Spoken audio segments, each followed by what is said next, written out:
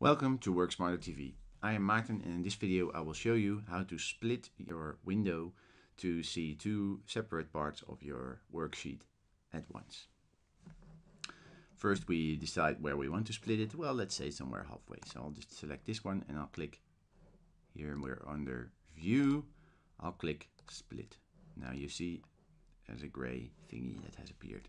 Now if we move around, you can see what I do affects only the window where I'm at. But as you can see, I'm still in the same data set. You can see it's here and here it moves. But let's say we want to have a look at our chart and at the same time at the data here. This is has become very easy by using this function.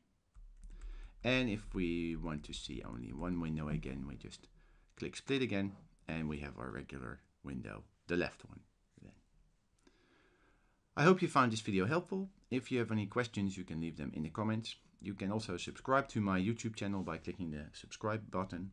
And if you want to receive email updates when I post a new video and get tips on tricks in your inbox on how to use Excel in a smarter way, head over to my website worksmarter.tv and subscribe to my mailing list there. Thank you for watching. I hope to see you next time. Bye bye.